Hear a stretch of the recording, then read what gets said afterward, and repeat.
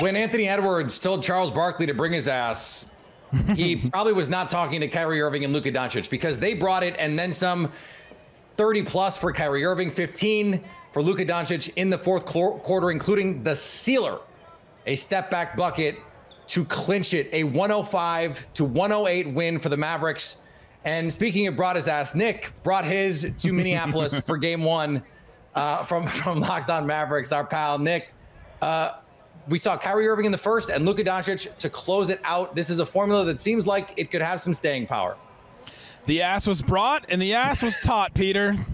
Luka Doncic destroys drop coverage. It's just what he does. When Luka is, there's a pick and roll and Rudy Gobert comes up to the screen, but then he drops back. Luka just destroys that every single time. The Wolves are going to have to make some kind of adjustment with that, because over and over again, they either got good plays, good passes out of it, or good shots from Luka Doncic. And that really, to me, was one of my main keys. If Luka can beat the Jaden McDaniels matchup, if he can dominate that in a way that he really couldn't against Lou Dort because of injury or because Lou Dort is just a real stocky, thick guy, that was a real problem for the Mavericks. And now, if he can beat Jaden McDaniels in this matchup in this way, then it causes all the other dominoes to fall over. Kyrie starts getting going in the first half. He's open in a bunch of different ways. Luka hits him ahead for, hit-ahead passes in transition, all kinds of stuff. And the Mavs dominated in the paint because of it, because Luka had to either throw up lobs or he had to, make a shot himself. It was just the Luka show in the second half for sure. Thanks for pulling us out of that, because otherwise we were going to get canceled. The defensive performance from Luka also cannot be understated. Had a couple of key defensive plays. The clinching defensive rebound also broke up that huge lob pass late in the game. And we've seen that at various points, especially when he's been healthy. We know he's been dealing with some lower body injuries in this postseason, but he's ramped up that defense. And are we over psychologizing to be like, hey, he's heard all this Anthony Edwards stuff and is going, hey, remember me? I was the MVP finalist, not that guy. I don't know if we're necessarily an outlet that likes to call out other outlets on our air necessarily, Peter, but The Ringer did come out with a best players under 25 list today. Yeah, and Luka Doncic not only was not number one, he was not two, he was not three.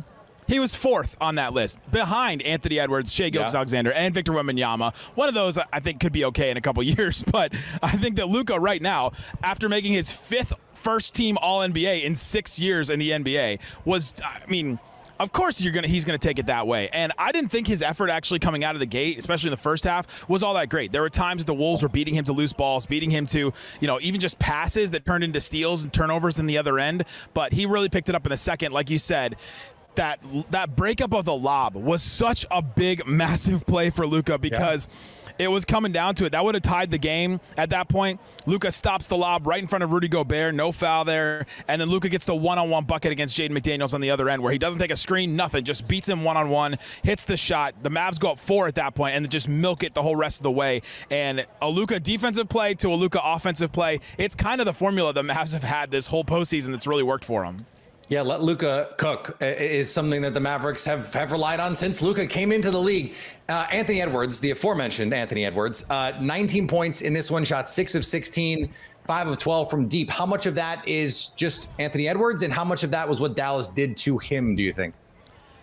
Yeah, I think there's a couple things with that. I think Anthony Edwards hasn't been in this moment yet in the Western Conference Finals. I think Luka and Kyrie have. I thought you saw that experience right there. But then you look at what happened in the first half. Jaden McDaniels was getting these wide open threes, and he knocked a bunch of them down, to give him credit.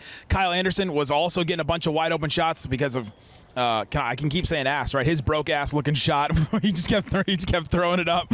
And so he was getting some buckets too, because the Mavs were leaving him wide open. And so they were leaving him wide open because they were trying to stop Cat. They were trying to stop Anthony Edwards. And the Mavs are funneling him towards these mid-range shots. He's got to take these really tough mid-range contested shots or these deeper threes in order to get himself on the board. And this Timberwolves team hasn't played a defense like the Mavs yet. I think that's something that's going to be an adjustment. They're more physical than Denver has been. They're more physical, definitely, than the Phoenix Suns.